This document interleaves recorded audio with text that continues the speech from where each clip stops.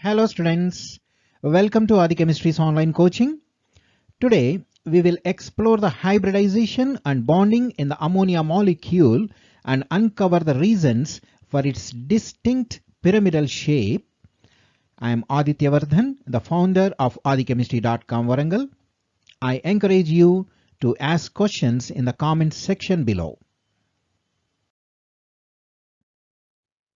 Before dealing with hybridization part, let us examine the bonding in the ammonia molecule using the Lewis model. In this molecule, the central atom is nitrogen. It contributes 3 unpaired electrons for bond formation, while each hydrogen atom contributes 1 electron, resulting in 3 bonds formed by nitrogen atom. However, the Lewis model alone does not provide insights into molecular shapes or bond angles.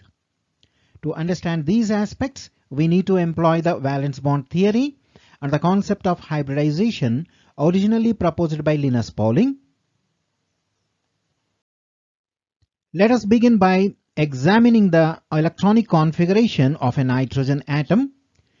You know that its atomic number is 7, and in the ground state, its electronic configuration is 1s2, 2s2 and 2p3, which can also be expressed as 1s2, 2s2, 2px1, py1 and pz1. This configuration reveals 5 valence electrons, of which only 3 are unpaired, allowing nitrogen to form 3 covalent bonds. However, before participating in the bond formation, nitrogen undergoes hybridization to enhance the stability of the molecule. The nitrogen atom undergoes sp3 hybridization in the ground state by using one s orbital and 3 of p orbitals of second subshell. With only 4 atomic orbitals participating in the hybridization, only 4 sp3 hybrid orbitals are created. Remember, the number of hybrid orbitals formed is equal to the number of atomic orbitals participating in the hybridization. These hybrid orbitals are arranged tetrahedrally in space around the nucleus of the nitrogen atom, making angles of 109 degrees 28 minutes with each other. This tetrahedral arrangement is the most stable configuration for 4 orbitals in space. These hybrid orbitals are subsequently occupied by 5 electrons. Following Hund's rule, initially all of the 4 hybrid orbitals are filled with 1 electron each. And only after that, the 5th electron pairs up. And this results in 1 full filled and 3 partially filled sp3 hybrid orbitals. The half-filled sp3 hybrid orbitals form sigma bonds by overlapping with the half-filled s orbitals of hydrogen atoms. This results in the creation of 3 sigma sp3s bonds around the central nitrogen atom. It is also worth noting that sigma bonds are created when the overlapping of orbitals happens along the internuclear axis of the atoms involved in the bond formation.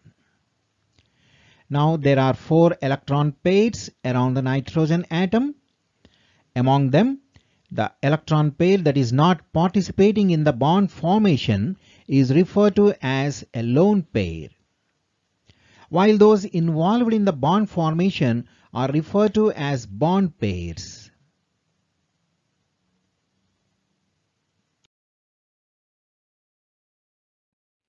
A lone pair is attracted by only one nucleus, hence it occupies more space and exerts stronger repulsion on other electron pairs compared to the bond pairs.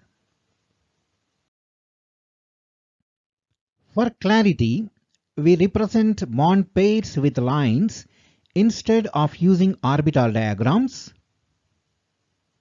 Due to stronger repulsions between lone pairs and bond pairs, compared to bond pair repulsions, the bonds are slightly pushed away from the lone pair.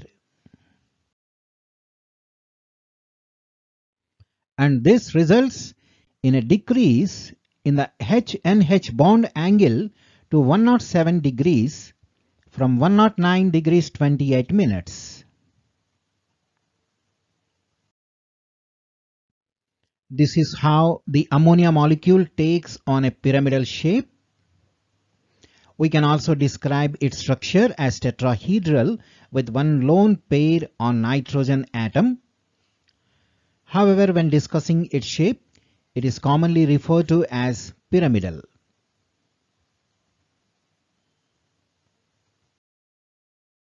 That's all for now. Visit adichemistry.com for more information on this topic or search for Adichemistry hybridization. I hope this presentation helped you in understanding this concept.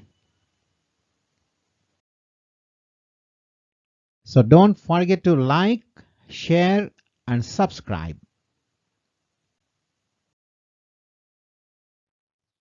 You can also find links to worksheets and other study material in the description section. If you find it difficult to reach them, don't hesitate to ask me in the comments section or drop an email to adichemg@gmail.com.